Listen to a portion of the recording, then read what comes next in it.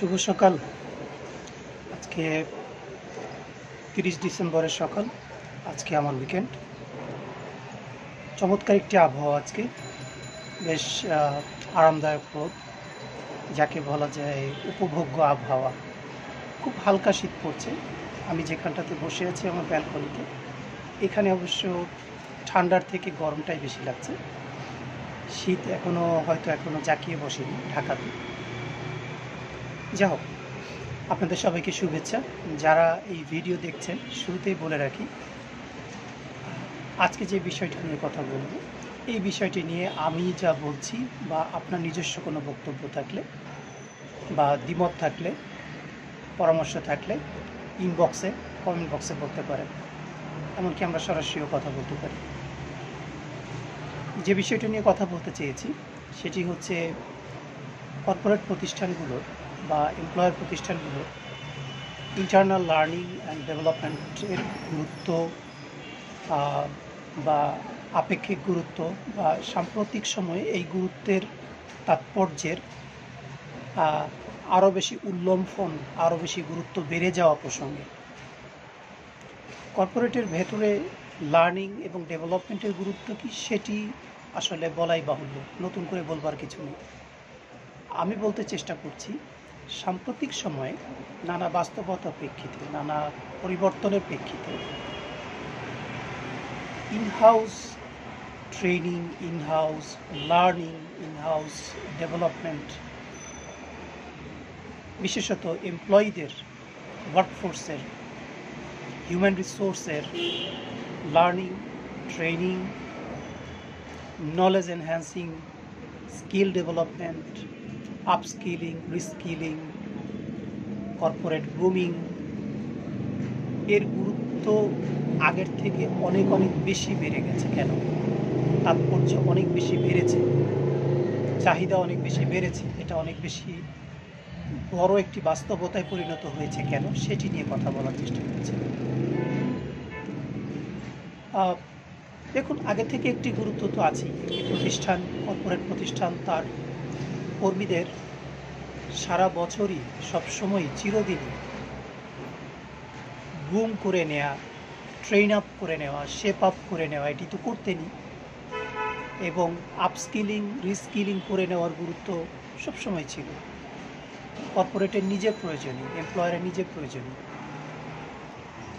কিন্তু সম্প্রতি যেটা হয়েছে সেটি হচ্ছে, বিশেষভাবে নতুন বা ফ্রেশারদের আমরা যখন হায়ার করছি, শুধু যে ফ্রেশার তা নয়, বিশেষভাবে ফ্রেশাররা, কিন্তু নন ফ্রেশার, এক্সপিরিয়েন্স পারসন, তাদের ক্ষেত্রে রেডি প্রোডাক্ট, আমি এক অর্থে এটিকে প্রোডাক্টিভ বলি, ready product, ready workforce, skilled, এবং প্রতিষ্ঠানের ঠিক যেরকম প্রয়োজন, পার্টিকুলার প্রতিষ্ঠানে বলছি না, কর্পোরেটে, বিজনেস ওয়ার্ল্ডে ঠিক যেই ধরনের রেডি কর্মী প্রয়োজন, যেই স্কিল, যেই কম্পিটেন্সি, যেই প্রিপারেশান সহ এমপ্লয়ীদেরকে দরকার, ওয়ার্কফোর্সকে দরকার, হেডসগুলো দরকার, সেভাবে রেডি প্রোডাক্ট, রেডি ওয়ার্কফোর্স আমরা মার্কেট হতে,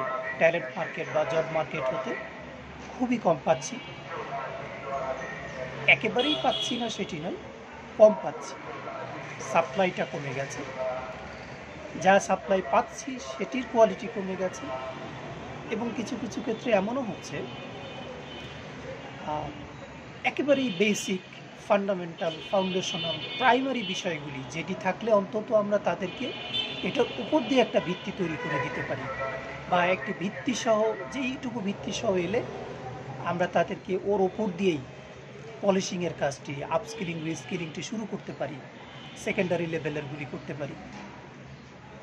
দুঃখজনক হলেও সত্যি, সেই পর্যায়েও অনেক সময় লোক পাচ্ছি না। এবং গড়পড়তা প্রতিষ্ঠানগুলোর ইল্ড রেশিও বেড়ে যাচ্ছে মারাত্মক, যার আর্থিক ক্ষতি, সময়ের ক্ষতি, এনার্জির ক্ষতি, বিজনেসের ক্ষতি, সার্বিকভাবে সব কিছুই আমরা খুব ভালোভাবে অনুভব করছি।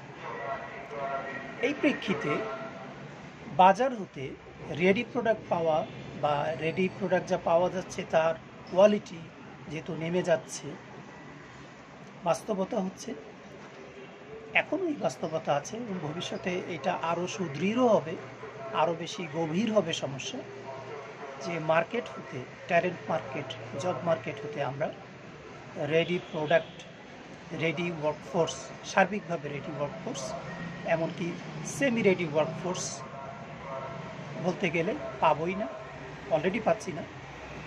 যা পাবো তার কোয়ালিটি অনেক বেশি ডেটোরিয়েটেড থাকবে।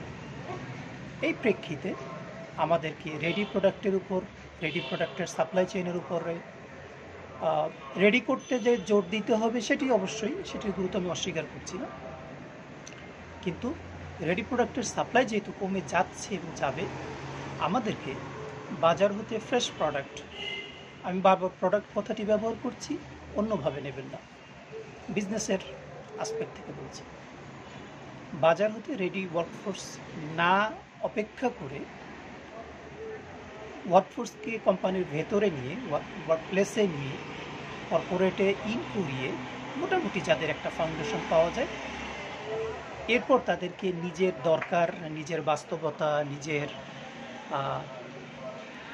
লজিস্টিক দিয়ে, নিজের অ্যারেঞ্জমেন্ট দিয়ে, নিজের সেট আপ দিয়ে তাদেরকে সার্বিকভাবে প্রতিষ্ঠানের প্রয়োজনের সাথে, প্রতিষ্ঠানের কেসের সাথে ম্যাচ করিয়ে তাদেরকে গ্রুম করা, আপস্কিলিং করা, রিস্কিলিং করা, সার্বিকভাবে তাদেরকে রেডি করে নেওয়া, গড়ে নেওয়াটাকে আমি আসলে মিন করছি। ভেতরে এনে তাদেরকে তৈরি করে নেওয়ার, গড়ে নেওয়া গুরুত্ব আগের থেকে অনেক বেশি বেড়ে গেছে। সুতরাং in-house learning, in-house training, in-house grooming এর গুরুত্ব অতীতের যে কোনো সময়ের থেকে বেশি, এবং আমি বলবো যে অচিরেই আমরা বাধ্য হব রেডি প্রোডাক্টের জন্য মার্কেটে সময় নষ্ট না করে বা মার্কেট থেকে রেডি প্রোডাক্টের জন্য অপেক্ষা না করে আমার স্বার্থেই, কর্পোরেটের স্বার্থেই, এমপ্লয়ারের স্বার্থেই মার্কেট থেকে মোটামুটি একটি ফাউন্ডেশন আছে, প্রাইমারিটুকু, একেবারে ভেরি প্রাইমারিটুকু থাকলে তাকে ইনহাউস করে, অনবোর্ড করে তাকে নিজের দরকার মতো করে নেওয়া, এবং এটিই হবে আমার ধারণা খুব নিয়ার ফিউচারের বাস্তবতা। আমি আবারও বলছি, লার্নিং অ্যান্ড ডেভেলপমেন্টের গুরুত্ব আগের থেকে একটুও কমছে না, সেখানে নতুন কিছু আমি যোগ করছি না। আমি বলছি যে বাজার থেকে মোটামুটি মানুষ, ওয়ার্কফোর্স, হিউম্যান রিসোর্স ইনহাউস করে তাদেরকে একেবারেই প্রাতিষ্ঠানিক, তাদেরকে ফর্মাল, তাদেরকে অত্যন্ত প্ল্যান এবং হোমওয়ার্ক করা, গ্রাউন্ড ওয়ার্ক করে, ম্যানুয়াল সহ,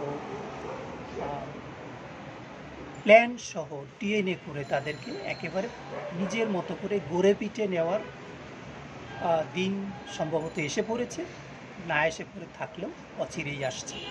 অনেকটা মিলিটারি একাডেমি ধরুন, বা আমি বলবো ষাটদা একাডেমির মতো, বিকেএসপির মতো মানুষ নিয়ে তাদেরকে নিজের মতো করে গড়ে নেওয়ার দিন এসে পড়েছে বা আসছে। তার জন্য কর্পোরেটগুলো প্রস্তুত হওয়া উচিত।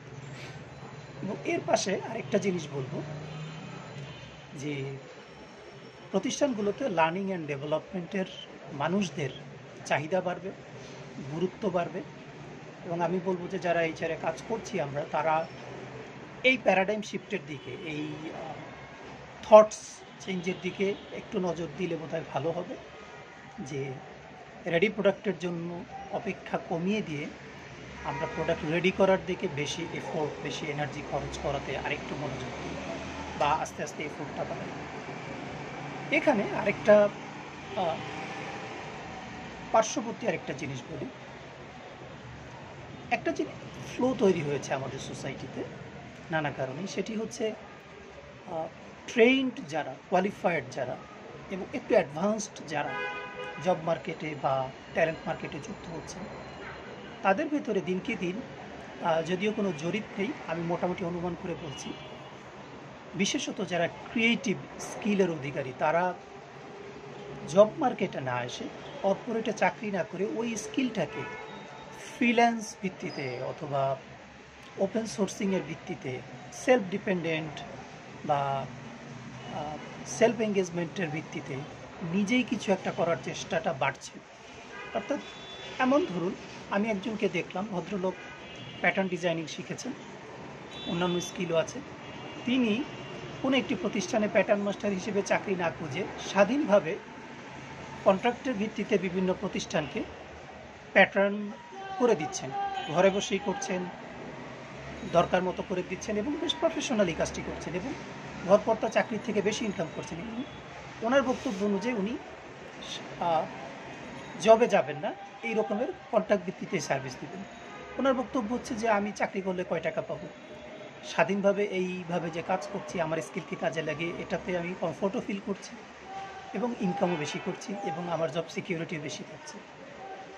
আমি দেখলাম গ্রাফিক্স জানেন, নিজে নিজেই কাজ করছে, অর্থাৎ কোনো fixed job, formal job, institutional জবে না গিয়ে ওই স্কিলটাকেই নিজের জায়গাতে বসে ইনকাম আর্নিংয়ের জন্য কাজে লাগাচ্ছেন।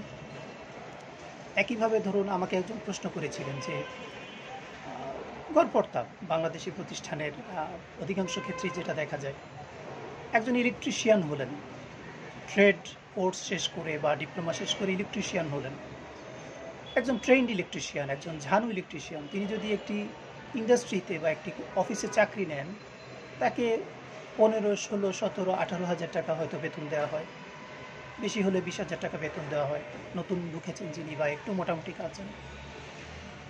এমন একজন ইলেকট্রিশিয়ান যদি মহল্লাতে একটি ছোট্ট টুল নিয়েও বসেন বা একটা বিজনেস কার্ড, একটা মোবাইল ফোন থাকে, একটা অ্যাপসে কানেক্টেড হন, তিনি মান্থলি 50,000 টাকাও এখন আয় করতে পারেন। আমরা দেখছি মাছ কেটে মানুষ মাসে 50,000 আয় করছে, রিক্সা চালিয়ে 30,000 আয় করছে, অনলাইনে কাপড় সেল করে মাসে লক্ষ লক্ষ টাকা আয় করছে। প্রশ্ন হলো,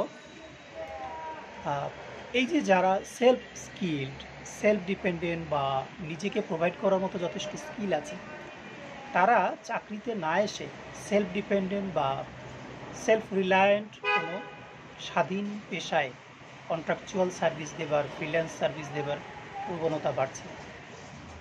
এটি একটি খুব ভ্যালিড চিন্তা যে অচিরেই এরকমের self skilled, self developed, self dependent, independent minded প্রফেশনালরা, skill প্রফেশনালরা চাকরিতে বা গতানুগতিক চাকরিতে আশা কমিয়ে দিয়ে তাদের ঝোঁকটা, তাদের সাপ্লাইটা ইন্ডিপেন্ডেন্ট মার্কেটে, ফ্রিল্যান্স মার্কেটে বেড়ে যাবে কিনা। অর্থাৎ সেই একই জিনিস, কর্পোরেট 24/7 বা 6 days a week 365 দিনের চাকরি করার লোক পাবেন কিনা, এটি একটি ভ্যালিড প্রশ্ন। যারা এটা নিয়ে কাজ করছেন, ট্যালেন্ট মার্কেট নিয়ে কাজ করছেন, বিষয়টি ভেবে দেখতে পারেন এবং কর্পোরেটগুলোকেও, এমপ্লয়ারগুলোকেও এই পরিবর্তনগুলোর সাথে অ্যালাইন্ড এবং অ্যাডাপ্টেড হতে হবে গ্র্যাজুয়ালি।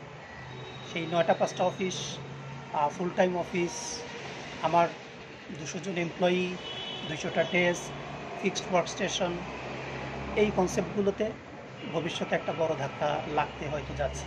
অলরেডি আমি দেখছি আমার মহল্লার ইলেকট্রিশিয়ান, বাচ্চা একটা ছেলে, অল্প বিস্তর কাজ শিখেছেন, ইন্ডিপেন্ডেন্টলি কাজ করেন, একটা বিজনেস কার্ড আছে, একটা মোবাইল ফোন আছে, ব্যাস মাসে 30-40 হাজার টাকা আয় করতে পারছেন। ফিক্সড জবে গেলে উনি হয়তো 20,000 টাকা বেতন পেতেন, 9টা 5টা ডিউটি। আমি এটাকে উদাহরণ হিসেবে বলছি। অফকোর্স আগামীকালকেই সব ইলেকট্রিশিয়ান মার্কেট আউট হয়ে যাচ্ছেন না, আগামীকালকেই সমস্ত গ্রাফিক্স ডিজাইনার ফ্রিল্যান্সার হয়ে যাচ্ছেন না, কিন্তু ট্রেন্ড বাড়ছে।